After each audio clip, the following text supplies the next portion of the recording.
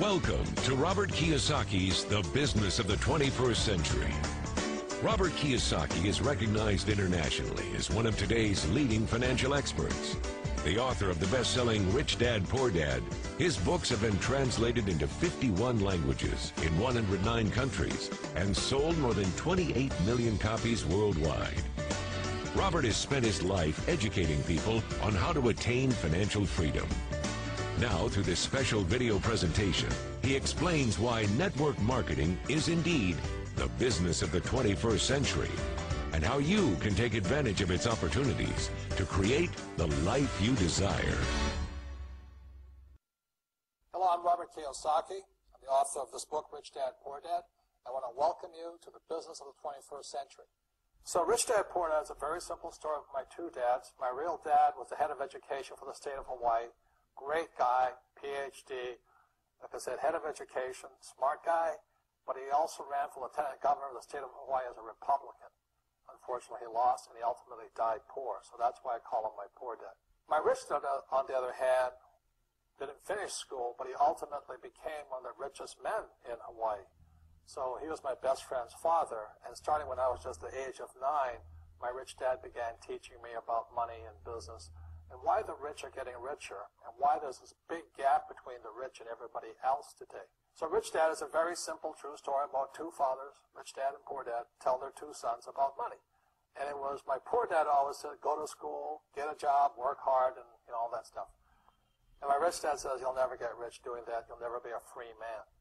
So that's kind of the differences. But if I would show you a diagram of the differences here, is that in financial education, this is very simply the difference. Because there's no financial education in our school, most people do not understand financial statements. So this here is income, expense,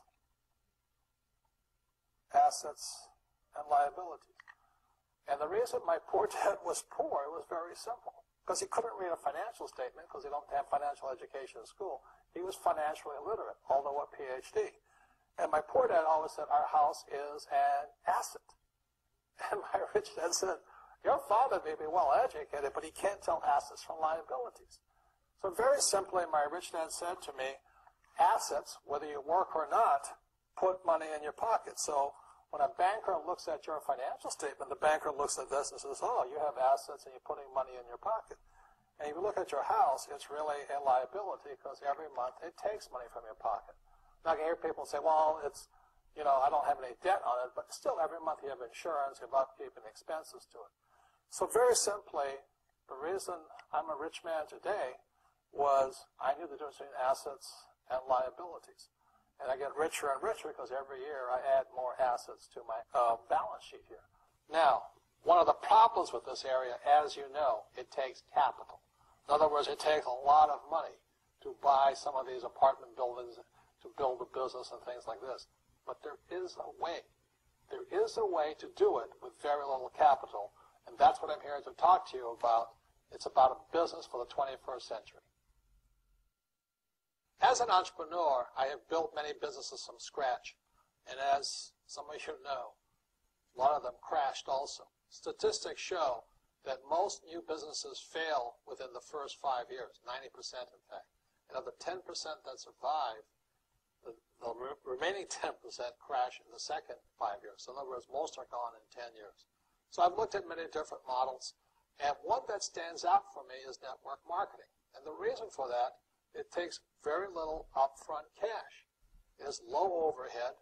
You can do it part-time. It means keep your daytime job, but do this part-time. So let me tell you about my introduction to network marketing because I had a very closed mind to it. Since I can build my own businesses, I said, why do I need a network marketing business? But about 15 years ago, I have a good friend, his name is Bill, and this guy is the best real estate investor I know. He has tons of assets in here.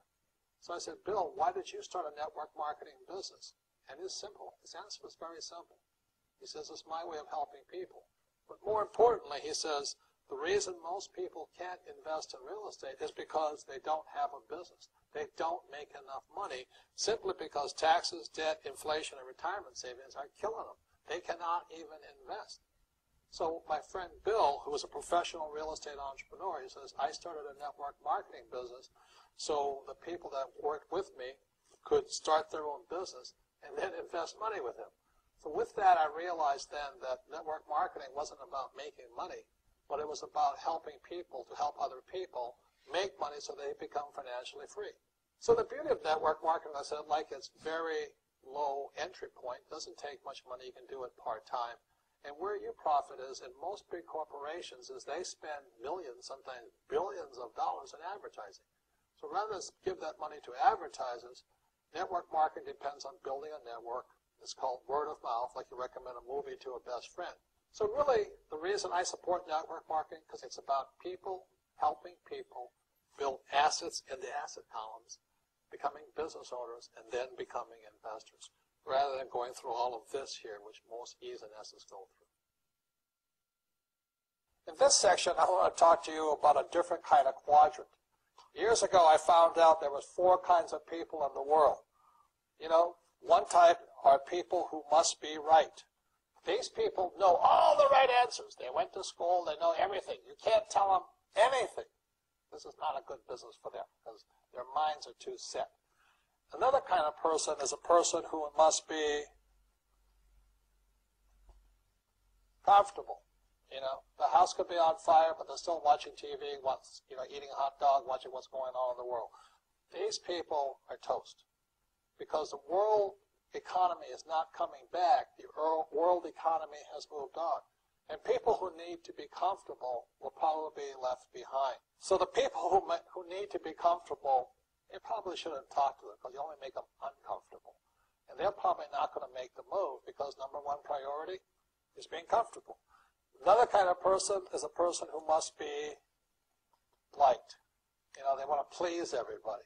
This is probably not the business for them either, you know, because they want somebody else's approval. They want to be the good little boy or girl saying, I did the right thing, didn't I? You like me, don't you? And so they'll probably not be successful in the 21st century because they'll probably want to be liked by people who have to be right. And people who want to be comfortable. All right, then be comfortable. All right, you're very right. You know, it's part of being liked. But the business for the people of the 21st century are people who must win. And that's where I am at. One of the best things I was taught in the Marine Corps and at military school is not how many times you get knocked down, it's how many times you stand up. When somebody knocks you back, what do? Oh, you hurt my feelings? You'll probably not be successful. The world will probably pass you by. Because as I said, the world economy is moved on. It's not coming back. So winners will win, but winning takes sacrifice. Success takes sacrifice. And these are the people who will do best in business of the 21st century. So when you're talking to people, you know, about this business, you have to look at them and ask yourself, is this person really just going to be liked and they'll tell you what you want to hear? Or they're going to argue with you because they know all the right answers, or they're going to get very upset with you for disturbing them. So what you're looking for in the network marketing business are people who want to win, people who know the economy has moved on. You'll find every race, gender, age, and background in network marketing. But what they really want to do is they want to win. It really is a true playing field in the world, but not for these people. These people were left behind. Network marketing is for people who want to win because network marketing is the business model of the future. If you want the government to take care of you, then just keep doing what you want to do. It is possible for everyone to win, but the problem is you've got to commit to it. You've got to say, this is what I'm going to do. I'm going to dedicate 5 years of my life. Well, look at the leaders and say, those are the people I want to be like. Those are the kinds of people I want to hang out with. That's what you got to say to yourself. And I want to help other people do what I want to do and win in life. And that's why I support network marketing, because it really is the business for the 21st century.